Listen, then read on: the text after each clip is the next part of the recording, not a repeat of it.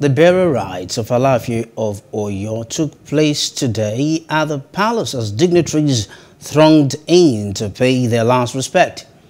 For the eldest daughter of the deceased, Folashade Adeyemi, her father's death is still a shock.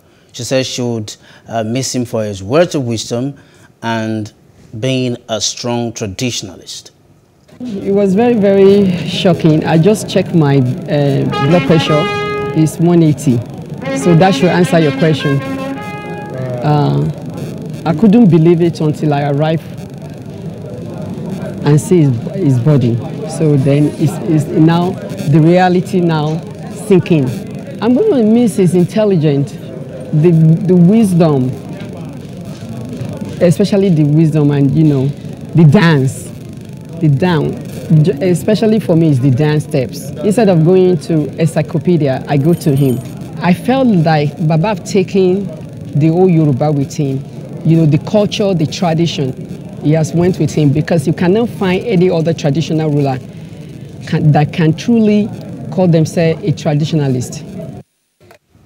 Also speaking from the palace was former Commissioner for Local Government, Kolade Bimbo, whom Alaafin was a custodian of Yoruba heritage and has left a big vacuum in that sense. These were his words. Really not expecting it, but we thank God. I see, I keep wondering in my mind since about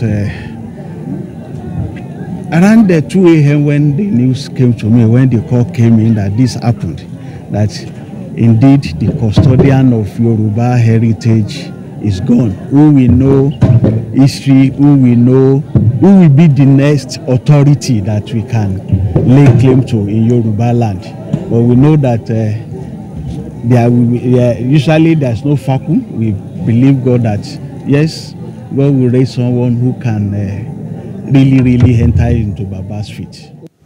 Hello. Hope you enjoyed the news. Please do subscribe to our YouTube channel and don't forget to hit the notification button so you get notified about fresh news updates.